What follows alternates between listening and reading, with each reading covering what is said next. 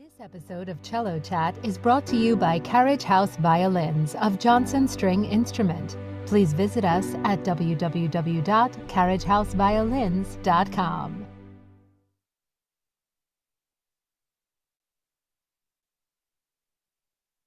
Okay, and we are live. Hi everyone, I am Austin Huntington. I am this week's topic, or I don't know if it's this week, but I'm the person for this conversation. I'm principal cellist of the Indianapolis Symphony Orchestra. Had an already busy start to our season with the IVCI, so it's been quite a fun season so far. I've been in the position about, I think this is my 8th season, so just enough to start to know what I'm doing, but also long enough that I'm still learning from everybody. So kind of talking about this topic of, between this screen, what goes on behind the screen versus on each side of the screen, I thought that it might be interesting to explore this topic a little bit further, since I have now sat on way too many audition committees to count, and now also I'm still taking auditions. So I thought it would be an interesting idea to talk about how my experience has changed as I have sat on more committees, taken auditions after I've won my initial job at the ISO. And if you have any questions, definitely feel free to type them in and we will get them. So one of the biggest things when it comes to auditioning that I have started to realize is just how important it is to make an individual impact on the committee. Somebody once said something to me that has really stuck with me. This person now has a very fantastic job and is one of the most incredible musicians I know. They once said, you don't win an audition because you play everything solidly. You win an audition because somebody says, holy crap, did you hear that, insert excerpt, that Brahms concerto, that Mendelssohn Midsummer Night's Dream. And what he was getting at was this idea that, of course, all your excerpts have to be solid. Let's say if we're ranking them out of a scale of 10, every excerpt has to be at least an 8 out of 10. It has to be in tune, has to be in rhythm, has to be all of that, good sound, everything. But what he was getting at is, let's say you are at a crossroads of what to practice. Let's say you have a 7 out of 10 that you need to practice, and you have one that you feel very comfortable with, the one that kind of suits your strengths better, a 10 out of 10. His point was actually go towards that 10 out of 10 and making it an 11 out of 10. Because when somebody, and I've also found this to be the case myself, when somebody plays, very well, it doesn't really stand out per se, and that's not in a negative way. It doesn't really stand out in terms of if they do everything right.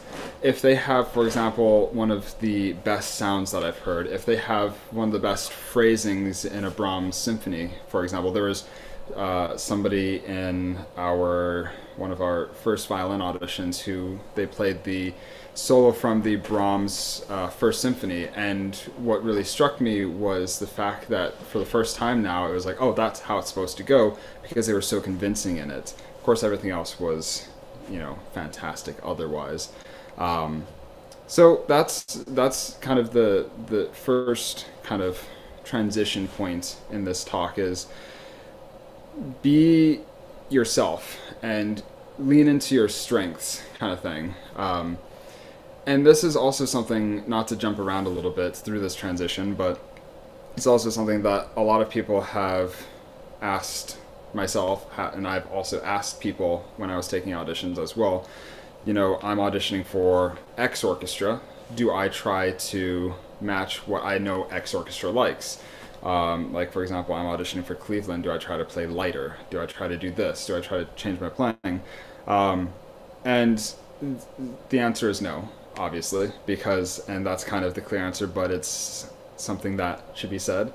But if you try to be somebody who you aren't, then it gets very tricky, because what happens if you win that job? then you basically have to change everything about your playing. And who knows if that'll make you happy. Maybe it'll make you happy, maybe not, but it always feels like you're putting on a little bit of a facade to me.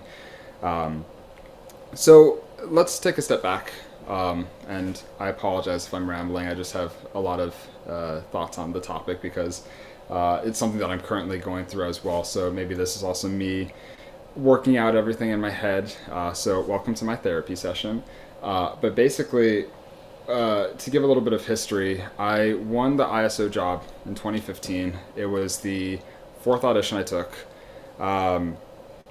One of the things that I found initially when auditioning, and maybe this isn't necessarily related 100% to this specific topic, but one of the things that I found initially that had a huge impact on my success in auditions was the ability to feel comfortable on stage.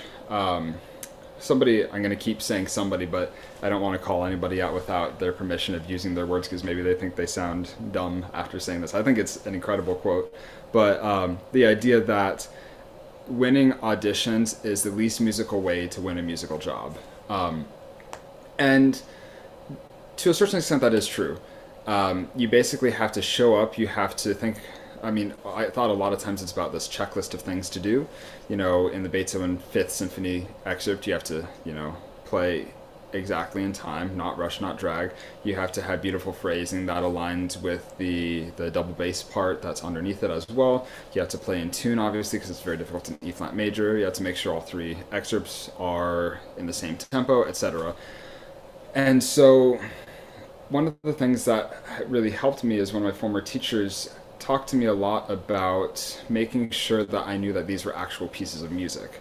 So what does that mean? Obviously, they're actually parts of real pieces of music, but what I found to be incredibly helpful was to actually just sit down, put on like a little Bluetooth speaker with 5 different recordings and just play along with them. And then after I'm done with the excerpt, listen to the rest of the movement, see where that excerpt fits in the movement. Because what I kind of connecting it now to this topic, what I realized quickly was when we listen to the excerpts behind the screen as the committee, we're not just hearing, and forgive me if you've heard this before because I heard this but I didn't necessarily understand it until I experienced it, which is kind of also a theme of this talk, is the committee members aren't listening to just your part, because it's not just going to be, for example, cellists on your committee. And for example, we just had a cello audition. We had, I think, 4 or 5 cellists there, and the rest were string players, some principal, some section. And so even in that, where it's, you know, just limited to the string section, we aren't hearing just your part. We're hearing how you interact with the bass line. For example, I was talking before, how you lead into the viola part coming off of that excerpt, how you, for example, play this duet with the violins against the counter melody. And so in that way, you need to think about it as real pieces, not only because we need to think about it from the musical standpoint, but also because everybody else in the committee is thinking about it like a real piece of music. I think one of the trickiest things to do is get in that mindset, because when we sit in a practice room, like my first audition was for some principal of a good orchestra, and I realized quickly that I couldn't get through everything in a day, so I would spend basically half an hour with each excerpt, which added up to basically having to split the list into 3 days. And I get so intensely focused on one excerpt, you know, I'd be obsessing over one shift, obsessing over the sound at the beginning of the Brahms Symphony, all that fun stuff, to the point where it ended up being like a gymnastics routine that you had to go through. And while I think there is some merit to that, to be completely transparent, I didn't advance in any audition for the first 3 times. And that was because that also affects you mentally. It affected me mentally, where if I would miss something that I thought was incredibly important on that little checklist of items, let's say I missed the shift in the Brahms Symphony, the da-da-da-yum-da-dum. If I missed that, I would feel like, oh shoot, I've already gotten one check off, I haven't met all the checks. I would distract me, I would miss more stuff, it would just automatically go downhill, because I thought it's almost like missing a jump in a gymnastics routine or an ice skating routine as well. But what was really interesting about the ISO audition, and then also the 3 auditions that I've taken after that, have been that if I miss something, that's fine. People miss things. I mean, you miss things in performance, whether people admit it or not. I've missed that shift in a performance, not a couple times because we're so used to playing it, but at least once I missed that shift in performance. So it's one of those where in a real piece of music, if you miss something, it's fine. Like, nobody's really going to bat an eye at it because everybody misses something. In an audition, people think it's the end of their life kind of thing. So that's just something to keep in mind.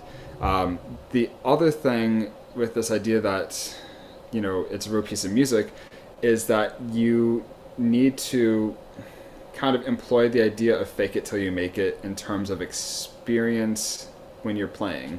And that sounds really bad to say out loud, because that sounds like I'm telling everybody to go commit musical fraud. But instead, what I'm saying is, a lot of times, if you look at the, you know, the big 5 orchestra lists, or any of the lists that, you know, you can ask yourself, are they trying to weed out people who don't have the experience of playing an entire Brahms symphony or all of Heldenleben or all of that?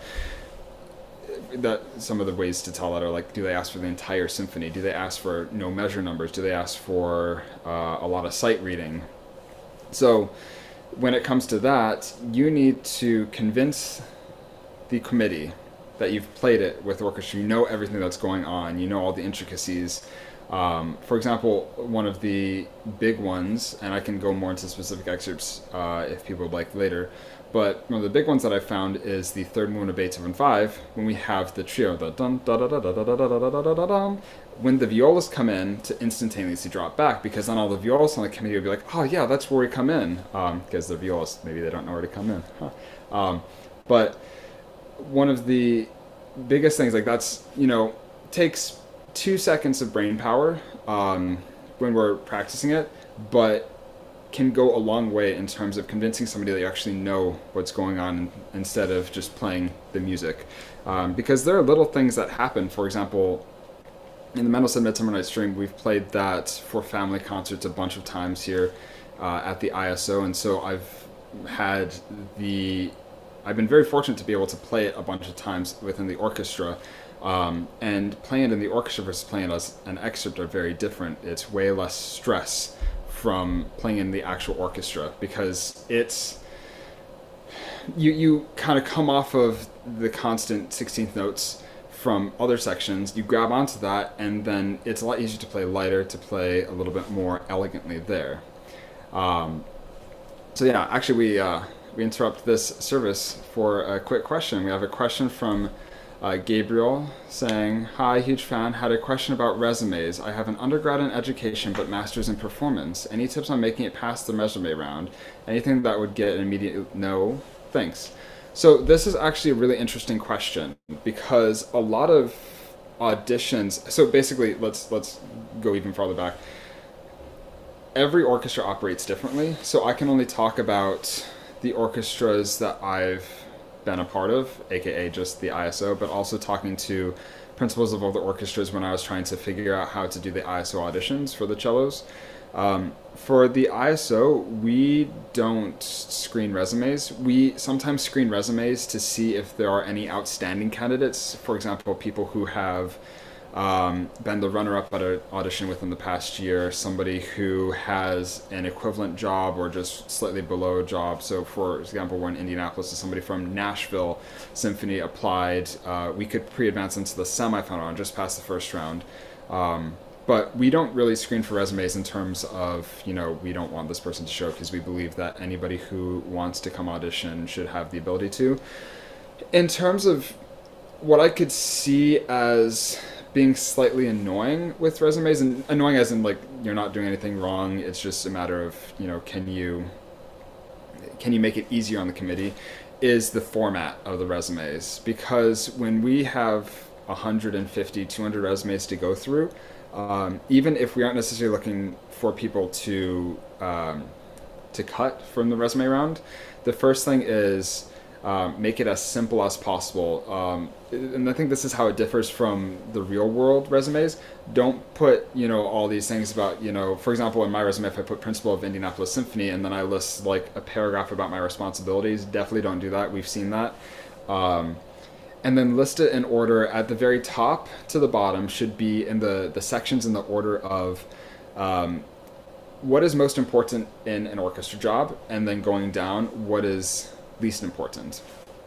And so for me personally, the most important is orchestra experience. I want to see from a resume if you played in an orchestra, if you've been subbing in an orchestra, even if it's like, for example, like the IU, Indiana University Symphony Orchestra section, I want to see that you've at least played in an orchestra before, which sounds kind of like common sense because I doubt anybody would be auditioning for an orchestra, a professional orchestra of this level, if they haven't played in an orchestra previously, even if it's a student orchestra or a community orchestra.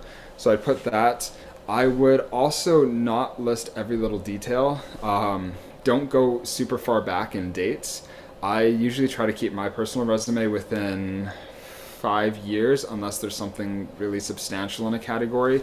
For example, I won a couple of competitions that I think mean a lot to me and possibly a committee, and so I just list those two competitions even though they were 2011, 2012.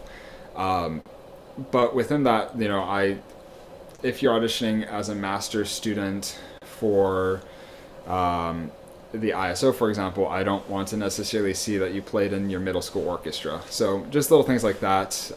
Try to just stay within the first 5 years or the latest 5 years. To be honest, and this is just speaking on the ISO's part, and I'm sure a lot of other orchestras like this, it doesn't really matter what your degree is in. We have for example, our second bassoonist actually has his bachelor's in engineering, and then I think master's in music, whether it's performance or one of the other music degrees. But for me, it doesn't matter what your degree is in. What matters is, how you play and if you could be a good member of the section. So for me, there isn't anything for an immediate no. I would say, and maybe this gets into resume horror stories, I've had somebody send a biography with a picture. Like, again, keep in mind, when they print these out for us to look through like a whole packet, it's black and white. So just like this grainy black and white photo, which you're not supposed to send because we're not supposed to, attach faces to names or anything like that.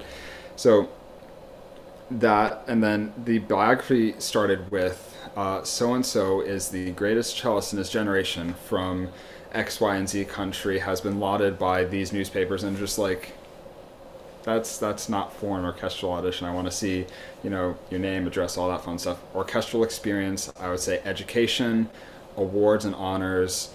You can put, like, music festivals would be a good point if you don't already put the music festivals in the orchestral experience. So like if you go to Aspen or Banff or Round Top, anything like that, put that in orchestral, or not orchestral, sorry, festival experience, and then put your references. Always include at least 2 to 3 references. These can be teachers that you've worked with. These can be musicians that you've collaborated with. My references, for example, on my resume are 2 of my former teachers and then a principal of a big orchestra that I have done a lot of one-on-one work with as well. So just people who, if they call, they can be like, oh yeah, this person. Like, don't put Yo-Yo Ma's references on your resume because unless you know him personally, it wouldn't be much of a help. So hopefully that answers that question. But I would say the main thing is just making sure that it's as easy to read for the committee, because I can definitely see committee members thumbing through the resumes, and if it's unorganized, if it's different fonts, if it's different whatever, then that can subtly or subconsciously lead someone to believe about unprofessionalism. Like, this person didn't even have the idea to like list the resume in order or to format it or anything. So just making it as clean and cut as possible. That makes sense. Cool. So yeah, and just if you have any questions, just go ahead and submit them. We'll kind of build that into the topic at hand as well. So the other thing to think about, getting back to our initial topic about the 2 sides of the screen, when you are preparing for an audition, one of the biggest things that we have to struggle with is how do you manage your time? And so this is, again, something that even now I personally struggle with, especially having a full-time job preparing for auditions. But one of the biggest things that I think shouldn't be taken for granted is 15 minutes can get you a lot of good work done. And so if, for example, you have a class and you have 15 minutes between class, then go practice. Go play through a resume, or sorry, still on the resume question, go play through an excerpt, because you should be ready to go at any minute if you needed to. Basically, and this is something that I've learned the hard way, is if you are in an audition, sometimes it's a matter of just, the committee gets behind, sometimes not. I've experienced this on both sides. You might be waiting around a while, or you might get in there and be like, the person who's in charge might tell you, so-and-so canceled, we need you ready to go in like 20 minutes. And for those of you like me, 20 minutes is not a long time to kind of get in the audition mindset if you're walking in. Especially the last one I took was in the spring. It was still cold, my hands were cold, I hadn't eaten, so getting ready into that mindset is really good. So practicing in the worst case scenario will prepare you for a lot of things. And this is kind of one of those things, kind of on the topic of feeling comfortable on stage, because one of the most important things for a committee member is to feel like you're at ease when you're listening as well. Because, again, this is kind of tying into what I said before about a very unmusical way to win a musical job, is if somebody gets on stage and is super nervous, their bow's shaking, the vibrato's all tight, they miss a bunch of shifts, we aren't rooting for you to miss those shifts. It's one of those where I actually get nervous when I hear somebody playing and I can hear them nervous. And while there are people who, have a lot of issues with nerves, I feel like personally what I found, and again, this is, everybody might be different, what I found is the nerves go away the more mindless it can be for preparation. And again, that doesn't sound great, but basically if you're able to wake up at 2 a.m. with a hangover, cold hands, don't even know where your cello is, you should be able to play through the entire list at, I would say, 85% of your musical capacity, technical capacity. So obviously if you have cold hands, you're gonna maybe miss something, but you should be able to do that without any questions asked. So when you're preparing for an audition, obviously you go through, you prepare everything.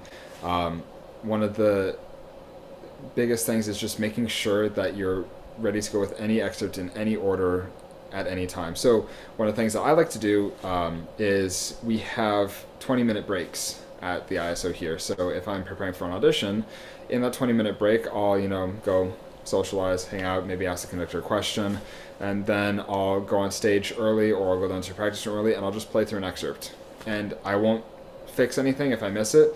I'll just mentally think, what did I not do there that I wanted to do next time? And then I'll apply that after the rehearsal. When I go to practice, that's when I'll apply that. So what that does is, when you're taking an audition, you aren't going to fix what you miss at the audition unless specifically asked by usually the music director or one of the committee people.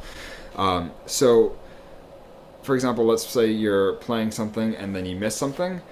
You won't get a chance to fix that unless somebody asks you, can you try that again? And so that's why mimicking the conditions of an audition are inherently that much more important. So just play it through and then remove yourself from the situation and then fix it, kind of thing. Same thing goes for playing for friends. And what I found, especially after having a position, is people come to you to play for you a lot. And while, we'll get to that in a sec, but when you're preparing for an audition, play for as many people as possible. Even if you don't necessarily let's say, trust them with comments. So even if it's, for your neighbor who doesn't know the difference between a cello and cellophane, still play for them, because the act of getting nervous, getting your heart rate up, playing for other people helps you normalize the audition experience as well. So then you can take your head out of, what am I going to do technically, and you can actually focus on what you're going to do musically. So a lot of the musicality will be baked in at that point, because you need to, do all the phrasing that you're going to do during the audition. But then when the audition comes, you're not nervous about missing stuff, you're not nervous about starting, anything like that, but instead you can focus on the actual musicality of the audition. So, we've been talking a lot about preparing for the audition part of it. What I didn't expect is preparing for sight reading as well. So this is not something that we do at the ISO, but one of the biggest things that, one of the scariest things for me personally, and I've only been asked for it once at an audition this past year, and what it was is we had the Brahms Third Symphony excerpt, and then what they had us do is we finished the excerpt in the slow movement, and then they had us go for one more phrase. And what I thought was really interesting is, when you're preparing an audition, you always ask, why do they ask certain excerpts? Why do they ask for certain things? Because nobody asks for something just for the sake of asking for it. So for the Brahms Third Symphony, the reason they asked you to go on was to see if you've played it before, I think, because I think they were looking for somebody who had a little bit more experience with playing, so they don't want somebody who's never played Brahms Third Symphony before, which is own can of worms. But they also wanted to see how somebody did under intense pressure, because now you don't have that luxury of having everything fully prepared. So when it comes to sight reading, take as much time as possible to get ready, to get in the right mindset. The biggest thing is everybody, usually in the section, who is hearing the sight reading, maybe, if I'm hearing a violin sight reading, I won't necessarily know it super well, but we all have the music in front of us. Make sure you play the right notes in the right rhythm, even if it's slower. Unless it's a, mildly satanic orchestra, they won't ask you for an impossible thing to sight read. So the main thing is just take as much time as you need, get your heart rate down, sing it in your head first. Make sure you have all the accidentals, and then once you sing it all the way through in your head, then start playing it. We have another question. So we have a question from Eunice Kim. Hi Austin, what is your warm-up routine before a concert or audition? So those are two different things for me. So for the audition, there are usually, I hate saying this because it makes me sound pretentious, but there are two schools of thought for audition warm-up. Do you warm up with the excerpts, or do you warm up with nothing about the excerpts? Because the idea is, do you want to remove your mindset from getting nervous about excerpts? Do you want to remove all that? Or do you want to make sure you have everything down? And personally for me, I am of the second mindset, where I need to warm up with the excerpts. Otherwise, I find myself getting nervous because I need to make sure I have it that day, kind of thing. So that when I go on stage, I'm like, oh, I've already hit this shift today, I can just hit it again, kind of thing. So my warm-up routine usually consists of, I'll start with very slow, long bows. Is what I find, especially when you get up to like 16 counts per bow, up to 20 counts or so, you really start to activate a lot of the muscles that are controlled with stabilizing the arm, and really getting that smooth bow change as well at the tip and the frog. We could talk more about that, because the reason I think this is so important is because the cello is inherently a lyrical instrument, and a lot of the excerpts that they ask for, at least the excerpts that I find myself having the strongest time with, in terms of my own personal playing, are the lyrical excerpts, because I resonate with a lot of them a lot more. Maybe I'm more used to playing them. But one of the biggest things is you can play the most beautiful sound you want, but if you hear bow changes every single time you change the bow, or your bow starts to shake, then that's distracting for the committee, and it kind of takes away from any musical thing that you're doing. So long bows on every string also helps warm up the cello, because my cello is, how old's my cello? 283-ish, 282. So I really do feel like it needs to get warmed up as well, especially if it's been traveling the day before, so that helps it. I'll warm up my vibrato by doing very slow vibrato on each note, trying to connect the vibrato, and then I'll do the Eric Kim special. I studied with Eric Kim the past couple of years during the pandemic to get a master's degree, and one of the things that I still do every day is this Kosman exercise, which is the 1 4 3 4 1 4 3 4 and then 1 4 2 4, and then his little twist is you switch, you shift down to 2 2 4 3 4, because the fourth and third finger are usually a lot weaker than all the other fingers, and so getting that switching instead of doing 1 3 2 3, it helps strengthen the fourth finger. But I find especially in warming up, it gets the whole hand warmed up super quickly. There are a couple scales, then I'll move into the excerpts, and again, like I was kind of alluding to with like being prepared for everything, this is anticipating that I have maybe half an hour, 40 minutes to warm up, which is usually the typical amount of time that I found that you have to warm up in an audition. Then I'll start with, maybe going against common sense, I'll start with an excerpt that I find I do well, or that I'm comfortable with, or that I'm strongest with, because half of the audition in my mind is a mental game, and so you need to put yourself at ease, and so play something that you're really comfortable with first to almost get yourself warmed up, get your mind warmed up, your emotional state warmed up as well. And then what I do is, I don't have my binder here of excerpts, but I basically have these little red brackets over things that need to be drilled, and so it might be that shift in the Brahms First Symphony, it might be Brahms Second Symphony, it might be the first run of Don Juan, just little things that I don't feel as comfortable with, but I need to practice. And what I'll do is I'll go over them very, very slowly, very intentionally, making sure I don't have any tension at all as I'm shifting or as I'm playing. Basically the most relaxed version of it, because you need to get yourself in that mindset. It's almost like a meditation beforehand.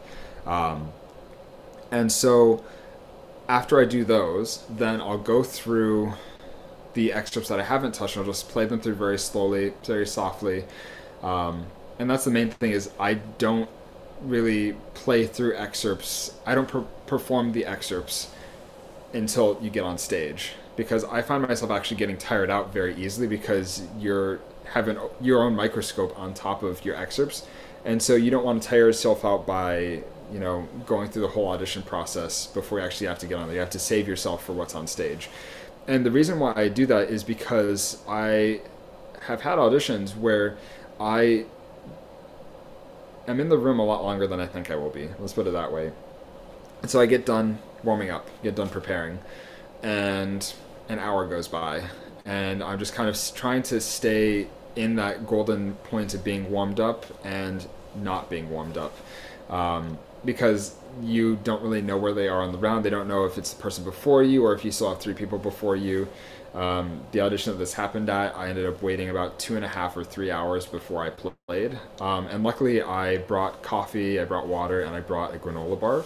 And so I was able to eat because I asked the personnel manager to let me know when they took the other person back. So I knew I'd have about 20 minutes. So then I could get re-warmed up again. And so for me, that's why I like to practice slowly and softly, so I don't use any more energy than I have to. Of course, you still do the same phrasing, you still do the same intensity of phrasing and sound as well. You don't basically just sit back in your chair and warm up like somebody who has given up already. So you still go through the whole process, but then you just kind of make sure to conserve as much as you can.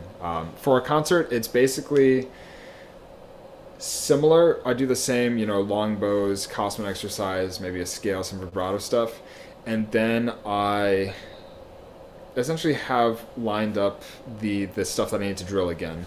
And so for me, for example, if I'm warming up for an orchestra concert, for example, we just had IVCI, the violin competition in Indianapolis.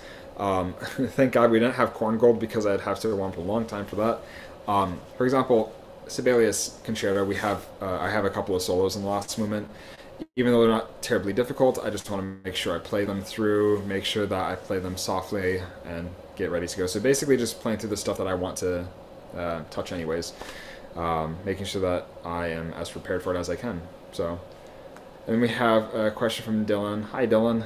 Hi, Austin. Any advice on making Hide and D or any other scary piece or excerpt like Mozart 35 feel good and comfy instead of feeling like I'd rather be playing almost anything else in that moment? This is an eternal question of mine. So actually, Mozart 35 is one of my least favorite excerpts. I don't know why, just I don't agree with it. Maybe my playing doesn't agree with it. I can get by, but it's always a struggle and always one of the excerpts I, have to focus on the most. So for me, a lot of it is this idea of 80-20 practice. So there's an idea, during the pandemic, I got super into running, endurance training, like marathons and stuff. And there's an idea in endurance training about 80-20 preparation. 80% for running, it's 80% of your miles are done at slow, very easy pace. 20% is at, fast pace, your goal pace, whatever.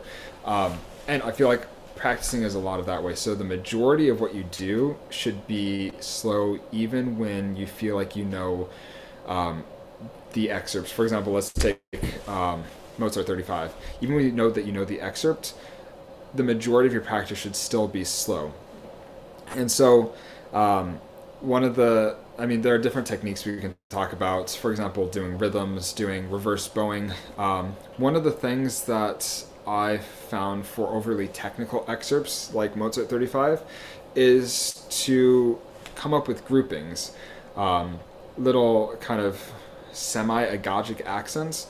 So, for example, in Mozart 35, the sync da da da da da da da da da da da da actually go towards the second one, and in those groupings, you kind of break it down into smaller pieces. So I always do, for example, one beat plus the next beat. So da da da da da, and just practice that. It's almost like a velocity exercise kind of thing. So you get really good at practicing that one beat, and then you do the same thing for the entire snake, for example, and then you put 2 of those together, 4 of those together, etc., until you have the entire thing. The trick with that one is basically you're training yourself to go slowly and to play it very cleanly, but then when you build it up in tempo, you don't have to focus on the entire thing, so you get every beat to the same standard. For me, at least, that works. When it comes to the other stuff, like the rest of the excerpt, I try not to think about the technique, which sounds kind of counterintuitive because it's all about technique. So, the idea about, why do they ask for Mozart 35? It's cleanliness, it's lightness, it's the stroke, it's especially not rushing kind of thing. So after you've practiced it, I'm assuming, even if you practiced it, it still feels kind of scary. Try to exaggerate the phrasing a lot more, because also what I found sitting on auditions, people who I've talked to afterwards basically being like I was a little bit on the monotone side, they thought that they were doing extreme phrasing, and so over exaggerating phrasing I think really helps with that. So for example, the da da da da da da da da da da da da da da da, whatever phrasing you end up doing for that, really focus on that and don't focus on the stroke, don't focus on the hands unless you're specifically working on the technique. If you're not working on the technique, then get into the mindset of just phrasing, because I feel like a lot of the time kind of what you're alluding to is wanting to play anything at that moment other than that's not a technical issue, that's not a hand issue, that's a mental issue. And so if you're focusing on the phrasing, you're not going to step on your own toes a lot more than you normally would. So if you focus on the phrasing in hide and D, for example, rather than oh shit, I have to go all the way up the cello and not miss any notes because then it's very obvious, then I find I actually miss a lot less stuff if I relax and focus on phrasing. There's actually a really interesting masterclass that I played for Stephen Isserlis where I played arpeggione, and it kind of links in very well with that. So I was very intent on getting every note. I had this issue, I've been working on it a lot, about my shoulders coming up and turning into a turtle a little bit as I play. And so he just stopped me after I played. I started the phrase again, and he was just like, nobody wants to see this. Nobody wants to see you be nervous. People want to be drawn into the music. And so I want you to look up, find somebody and connect with them as you play, kind of thing. So I was just awkwardly like staring at people's eyes while I was playing arpeggione. But what was really interesting is it actually made me feel a lot more at home, made me feel like I could actually express myself, because that's kind of getting back to the whole like being musical rather than unmusical with an audition, is you're trying, music is supposed to connect people, not divide people with, you know, like, oh, he missed this thing, he didn't hit this thing, kind of thing. So it gets back to, you know, why music in the beginning. So that's a very flowery answer in terms of a lot of ornamentation in my description, but the main thing is basically just focus on phrasing, focus on sound, focus on everything else besides the technique, because I'm trusting that the technique has already gotten to the point where you don't really have to worry about it as much. It's now getting over your own mental blocks about that, and I found that's the best way to do it. Question from Connor. Hi Connor. Hey Austin, what is your general approach to learning a new piece of music, either solo or excerpts? It feels difficult to find a routine for attacking a lyrical versus a technical passage. So I kind of do what all the teachers in my life have told me not to do for learning a new piece, unless it's like a new commission. The first thing I do is I just like pound the absolute crap out of it on my Spotify playlist. So I have, for example, like for this classical season coming up, I have a Spotify playlist with all the pieces that we're playing that have recordings on Spotify, and I basically just listen to them nonstop. And I try to listen to, you know, 3 or 4 different recordings so I don't get set on one interpretation or anything like that. But the first step for me is just having it in my ear, because the last thing I want to do is not necessarily realize I'm learning a wrong note, or, you know, I'm not seeing where in the piece of music my part fits. And this is especially true in the orchestra part, because I am absolutely horrible at score reading. If it's something super important like a trial week or a big week coming with the ISO, a piece that I don't really know super well, then I'll pull out the score and I'll be like, okay, I need to line up with these people. When I have this, you know, the oboes have the melody, kind of thing. But I find the express version is listening to recordings and trying to always label your part in terms of what role does my part have here, and kind of going from there. So that's the main thing with like in general, the lyrical and technical. Where it branches off from lyrical and technical, for lyrical, I'm a big music theory nerd, which kind of goes against what I just said about the not being able to read a score, because you kind of need to do that if you ever want to go into anything more advanced with music theory.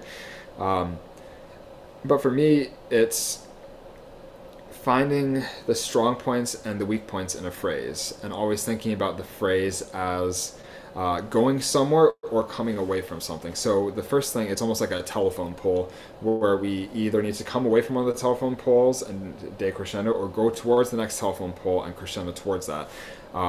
Because there should never be any stagnation involved in phrasing, because unless it's specifically asked for. So for that'd be the first step. And one of the ways that I really like finding this is just after I have it in my head, I'll just sing it, kind of thing. For example, the second name for Dvorak, my teacher at the time had me sing the phrase through and then say, you know, this is where the phrase starts, this is where the phrase ends. And then if there's any notes in there that are really, let's just call them juicy notes that I think are really important, or I think that are really special, then I will find a way to bring those out musically, whether it's, you know, going to them suddenly softer or crescendoing to them, that kind of thing. And at the core of a lyrical passage, I would make sure that my sound is always there, as I never want to necessarily learn a lyrical passage and just learn the notes, learn the phrasing, but then have to apply my sound afterwards, basically making sure that everything is baked in at the same time. For a technical passage, it's all about the metronome for me. I hate technical passages that are very rhythmic heavy, not because I feel like I can't do them, I just feel like because it takes a lot more time to get comfortable with them. And so more so with lyrical passages, more so than the lyrical passages, I feel like technical passages, you have to make sure everything's lined up rhythmically first. Because especially when you're playing in a bigger group, the most important thing is that you have the rhythm right. Because the wrong note at the right time is better than the right note at the wrong time. Let's put it that way. And maybe that's the coward's approach, but that's the way that I've always thought about it. So for me, it's starting off and always making sure that you never take on more than you can chew tempo-wise as well. So kind of what we were talking about with the previous question, making sure that we always go at a slower tempo than we think we can go at. Because we should always feel like, and this is the same thing, we can think about this with excerpts as well, you need to be able to play it faster than you actually play it, have, you know, an additional 10% of speed or velocity at the end, where if somebody says, you know, oh, can I hear Mendelssohn faster? Or if the conductor, you know, on the first rehearsal takes, you know, Das Rheingold a lot faster than you thought it would be, then just be prepared for that as well. And so, yeah, that's a rambly way of answering that, but the main thing is just making sure that we are cognizant of where it fits in as well, because I feel like that informs a lot of the phrasing decisions, informs a lot of the technical decisions as well. So hopefully that makes sense. Also, with technical passages, making sure that you're always relaxed, because I feel like technical passages are way harder if you are tense, and it's kind of like, you know, have resistance. So if you have a car going 100 miles an hour in a vacuum versus a tunnel with wind coming at you, that tunnel with wind coming at you, that wind is your tension. And so if you have that tension, you can't really go as fast, you can't really do as much as you want to do there. So hopefully that helps. We have another question from Dylan. Do you have any advice for practicing octaves or tenths? No, I do not. I hate them. Just kidding. No, I don't. I actually do hate them. I find practicing these parts in Haydn, D third movement, or Prokofiev Symphony and Contretemps, I get so fatigued and cramped even at a slow tempo that I have to stop. So, depends on the octaves or tenths. For me, one of the things that has to be said, especially as an orchestral musician, the first thing is building up your thumb callus. And maybe I'm a little ashamed to admit it. If you play in an orchestra long enough, your thumb callus is way smaller than if you practice chamber orchestra or solo music. And so, for example, I'm about 2.5 weeks out from a Brahms double with the ISO, and we have some octaves and some stuff in there. And what I've been doing is literally going up and down the cello, pressing with my thumb to purposely get a thumb callus back, because I have one, but it's, you know, it makes it a lot easier if you don't have to be in pain every time you play. So that's me selfishly saying that as the first part.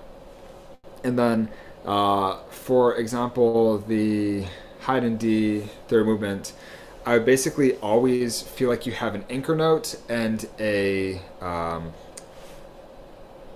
can't remember what the anchor note, I don't know what the other note would be called. Let's say an anchor and a line note if we're talking about like nautical themed tenths. So your anchor note would always be the thumb. So because it can take more of the weight, then be much lighter on the top note. So what I find, and then it kind of also inherently, because we're always taught to bring out the bottom note on an octave on a tenth a little bit more. So always make sure that we feel like we're grounded on the thumb and then lighter on the third finger. And then as we move, as we shift, when you practice slowly, practice releasing the tension in the shift. So for example, if I do the Dvorak octaves, instead of practicing all in once, I'll practice releasing the tension going to the next octave, even though it seems kind of silly to do because in the end it's basically a glissando. It teaches you that when you go between these octaves, you shouldn't be pressing, because when you press, that's when you fatigue the muscles a lot quicker. So again, maybe the idea of the telephone poles, but now with technique, reusable, right? Where we have tension on each side, the inherent tension that we need to, you know, keep the arm up, keep the octave going.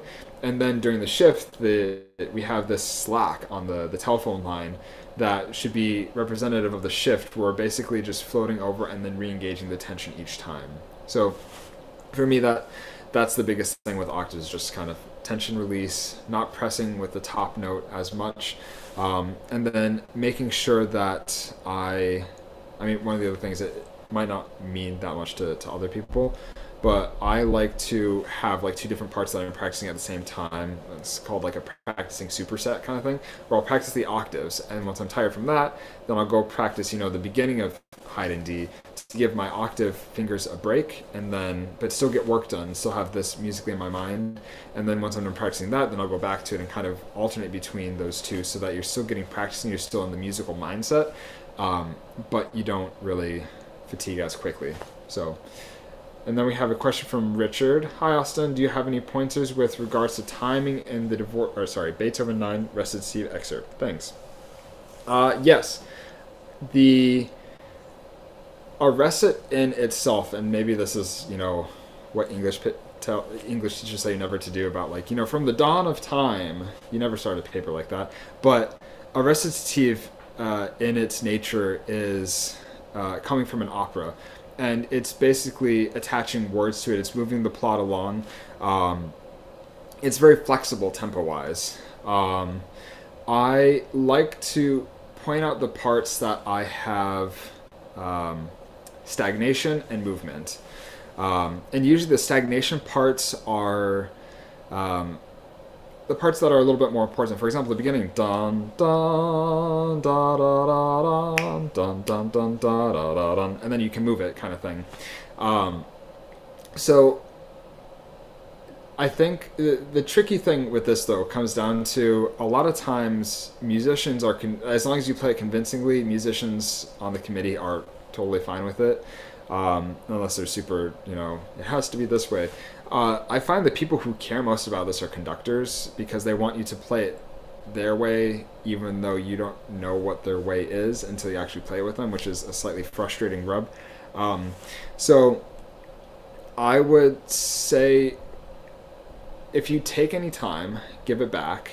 And if you move forward, make sure to, give back the time that you moved forward in the end. So it should all about equal out in the end. So in addition to that, and it gets tricky when I don't have a cello in front of me to demonstrate. Maybe I'll grab it in a sec if I'm not making a lot of sense. But the first part of the recit is fine, because that's basically coming off of this diminished chord and, a lot of eighth notes. You basically can do whatever you want in terms of taking time and moving forward, as long as it's within reason. As we have these interjections, usually it's like a little chorale, and then you have to find out, do I match the chorale? Do I take over the chorale? For example, the da da da da da da da da da. That's one of those where you take the I don't want to say emotion, but take the affect of the chorale, and then start your next entrance at that affect. Rather than, for example, there might be a chorale and then you interrupt them. Dun dun is one of those halfway through or so. So that's the first thing. Second thing is, always start playing exactly in time with the metronome when you're practicing it. Because what I found a lot of people do is take something like what I just said about, it's a recit, you're supposed to be free with it, and they distort the rhythm to the point where it doesn't really make a lot of sense what's on the music. And so focusing on the agagic accents, the accents that are inherently giving structure to each measure. So for example, like if we're in a 3/4 measure, you shouldn't accent 2 unless there's an accent on it, kind of thing. They should always make sense in terms of, what's on the page. So start from that baseline of exactly in tempo, and then question, do I want to move forward here, not move forward here? And a lot of times it's kind of written into the music. If we have a lot of eighth notes, the da da da da da da da da da da, it kind of cascades downward, cascades forward. So it's one of those where, yes, we need freedom, but start from that kind of variant in time baseline, and then allow the music to tell you, does it stay steady here based on, very strong beats? Does it have eighth notes that want to move forward, come back, kind of thing? And I would never feel like we accelerate to the end of a phrase or slow down to the end of a phrase. Always make sure it goes back to that bass line at the end. Almost think about it as like a metronome at the very middle, where if we go too far, then we feel like we have momentum going into the rest or into the next section. If we slow down, then we have to make up the momentum going into the next section. So hopefully that helps. Another question from Connor. What are your thoughts about phrasing in solo Bach? Do you focus your ideas around the harmonic structure or your own interpretation of the lines? Maybe a combination of the both. I would say I don't have a ton of thoughts on phrasing in solo Bach just because I feel like everybody approaches it a little bit differently. For me, it definitely has to do with the music. And that's maybe one of the things that I find so interesting about music in general is like, we're just kind of servants of the music. We're playing this music, but it's really not our music, it's Bach's music. So the things that I look out for are especially progressions, harmonic progressions, and sequences. The main things are sequences. So if it's going down or going up a sequence, I let that kind of inherently help my interpretation as well. If, for example, there's a motive that's repeating. For example, what comes to mind is the Bach Second Suite Prelude, the da da da da da da da da da da. We have this ascending triad every time. Even if it's kind of built in the music, it's almost like a word search where we need to find where that motive is and bring it out a little bit more. So for me, I would say, I'll actually amend my statement. It's mainly to do with what's written in Bach, kind of thing. And I never try to, I don't know, Bach is one of those where I don't try to listen to recordings of Bach when I'm learning a new Bach or bringing it back, just because I feel like it's a blank canvas because we don't really know any of the phrasings or the markings or anything besides just the actual notes because it's Anna Magdalena's. So I try to approach it with a clean head every time and see if it makes sense harmonically, melodically, and sequentially. So hopefully that helps. And it looks like we're almost at 7:30. But yeah, if you have any questions, keep them going. I guess the main thing that I could impress upon people for the audition experience is just, obviously we need to get to we have in the practice room series. Okay, I'll make this very quick. Go into what you view your strengths are, exploit those, and show the committee why we should hire you, kind of thing. And I found that on both sides of the screen. So that's the main thing. I have more questions to answer, so maybe expansion on that in a little bit. So in the practice room, why do you practice? What drives you or motivates you? And anything that helped you in the pandemic? Why do I practice? Because I want to sound not terrible. That's the kind of point blank answer. I practice because I kind of touched on this a little bit during the talk, but when I'm playing, I don't want to be focusing on the stuff that I can't do or the stuff that I'm not prepared to do. And so I practice to make sure that all of this stuff, all the I's are dotted, all the T's are crossed, everything like that.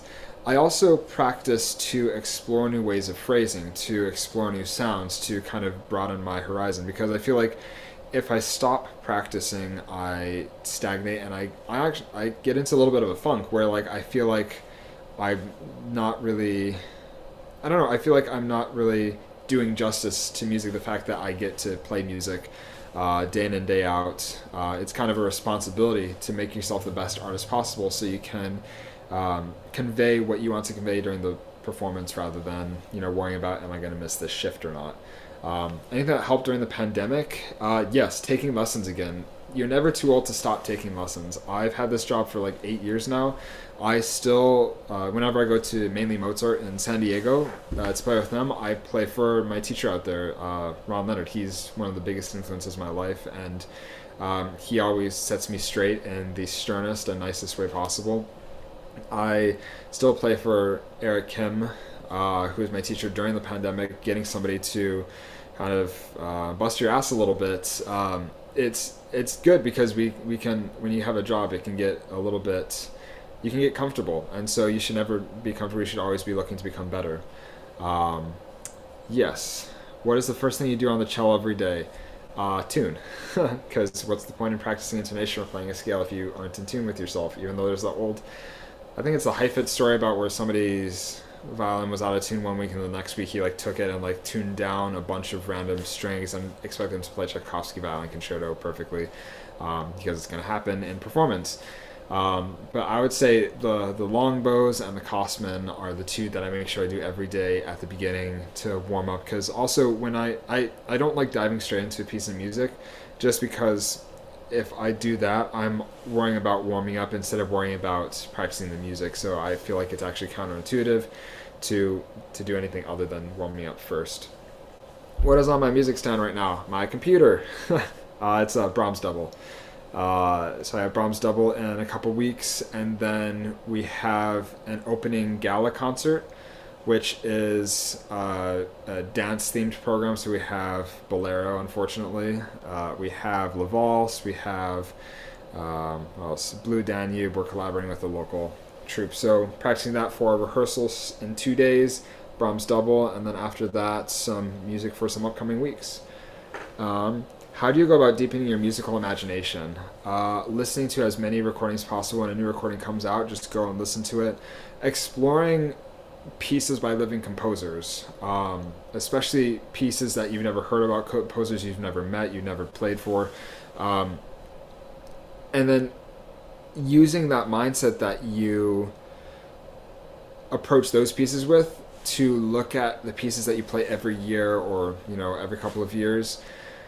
Use that mindset to go and approach those pieces in a new way, because I feel like one of the things that would make me saddest in my life about playing would be if I play Dvorak concerto, for example, the same way every single time. Then it's, unfortunately, it sounds rather extreme to say, but it's no different than, for example, a factory worker stamping the numbers on a license plate kind of thing, which, nothing wrong with that, but it doesn't even scratch the surface of what we can do. So that's the biggest thing. What is your favorite way to change things up and get new ideas? A kind of similar sort of idea to that question. I also like to I mean, it's a practice technique, but also sometimes it has worked out a couple times where you add accents, where you've displaced the agogic accents. So if you're playing a piece where it's on 1 and 3, 2 and 4 weaker, then accent 2 and 4 make 1 and 3 weaker, accent 3 but not 1, etc., moving through that idea. And so that's it actually worked out a couple times where I liked that idea better, maybe not as extreme as that idea. But yeah, so that's the thing, is just basically changing up what you do in the practice room, making sure you're always practicing in new ways as well, because it might unlock something new. In your mind, what is it that makes an effective practice session? You get to the end of a session and you feel like you can still keep going. The thing that I learned quickly about especially auditions, because there's so many excerpts, is you can mindlessly go through a lot of things but not really get a lot done. And so, for example, with Brahms double and having a full ISO schedule, and I teach a few hours a week too, and dealing with everything, taking care of my dog as well, and all their life responsibilities, making sure that you know exactly what you want to do in the practice room for whatever, like I was saying, like 15 minutes in between classes or half an hour, even like if you have 3 hours, what do you want to accomplish there? Instead of like playing it through every day, that doesn't really accomplish anything, even if you're at the point of being ready for a performance. So choose a couple very manageable, more manageable than you think that you can handle, and just focus on that, focus on correcting a couple of ideas there that you think need correcting. So for example, if there's a shift and a phrasing issue that you want, make sure that you correct those all the way before moving on. Don't be okay with accepting something subpar with that, even if it's just to get to the next thing. It's better to spend more time on one thing before you move on to the next thing, even if it means you don't get to that next thing you need to get to until the next day. Then fix that thing in the same sort of way. So it's better to fix it all the way. What are the best ways to prevent injury? Getting rid of tension is the first way. It also sounds kind of odd to say, but going to the gym is the best way for me. I had a lot of tendonitis when I first started because I wasn't used to playing that much, that intensely all the time, especially when you're in a principal position. You always have to be on, you always have to be ready to go, you always have to be leading, so it's actually a lot more physically taxing than just, for example, practicing or even performing a normal concert, because you never get to have an off switch. Because let's say you have an off switch during some rest, then you might stop counting, you might come in wrong, kind of thing, so you always have to be focusing on that. So what I found is I had, and it was just unique to me, I had, what's it called? Nerve entrapment going to my other two fingers. I had tendonitis on my triceps tendon and I forgot what this tendon is right here, but there. And I found that it was because my body was compensating because I have little chicken arms, and so if I could help develop, it doesn't have to be much, but if you can develop those muscles around there, that's also the same with practicing. You can also do that to a certain extent. Then it takes a lot of stress off of the smaller muscles and the tendons and ligaments and everything in order to keep them healthy. And that's the first thing. Making sure you take regular practice breaks. I went to Proman music program when I was younger, and they advocated for a 50-10 approach where you practice 50 minutes, take 10 minutes break, practice 50 minutes, 10-minute break, etc. And so I do an hour now, but I always make sure to take at least 10-15 minute break, and then I don't try to, unless I have to, get everything done, I try not to practice 4 hours in a row, for example, because I try to get ideally 4 or so hours practice a day in between everything. And so if I could, I would do 2 hours with a 10-15 minute break in the middle, and then 2 hours with a 10-15 minute break in the middle to allow yourself to just rest. Stretch, chiropractor also help. What's the best balance between technique and repertoire? You can't play repertoire without having a very solid technique. So I mean, I even still work on etudes. I have been working through some of the Popper book, and it doesn't have to necessarily be, you don't have to strive to have perfect technique, but always be striving to have better technique. Just because if you have the best technique you possibly can, it makes everything else in repertoire a lot easier. So I would say for me personally, I spend at least ideally the first 20 to 30 minutes just doing technique, warm up, that kind of stuff, and making sure it's as efficient as possible as well. How do you manage lots of repertoire at the same time? Having a calendar where you write out where you start a piece and where you want it to be by a certain date. For example, Brahms double is where I need it to be right now. I'm playing a chamber concert in when is it? It's about a week away or so. As I say that, you should write it down. There's a chamber concert in about a week that I have to learn Dvorak bass quintet, a Jesse Montgomery piece, and then a modern piece as well.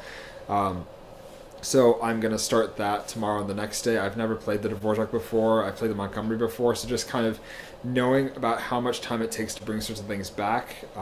If it's a new piece for a chamber concert, I've been listening to the Dvorak bass quintet a lot because I need to get in my ears, kind of similar to what I was talking about with orchestra auditions. And for the most part, it's, I just start it and I make sure I have it all the way ready to go at least 3 or 4 days before the performance. And that's the thing, is like we're playing new pieces every week, and it does get easier as you have more years on the job, because you start to realize, oh, I've played Tchaikovsky 6 before, it'll take maybe 3 days to bring it back instead of having to do it for like 2 weeks kind of thing to first play it. So that's the main thing with that, is just kind of, and you get better with it once you have more experience with how often do you need to bring back pieces. How has your practicing evolved over the years or even recently? Is there anything that has surprised you? I've started to use the metronome a lot more, which Mr. Leonard, my teacher from LA, would yell at me for not using it sooner, but he once, I was practicing something, or I playing it in the lesson, and he asked if I practiced it with a metronome, and I said yes, and he said, well, was it on? So practicing a lot more with the metronome is first, doing a lot more slow but intentional practice. So making sure that if you are playing a fast passage, making sure you're kind of doing the grouping and practicing bringing the grouping up to speed rather than doing the entire passage, so kind of clumping things up a little bit more. And is there anything that has surprised you?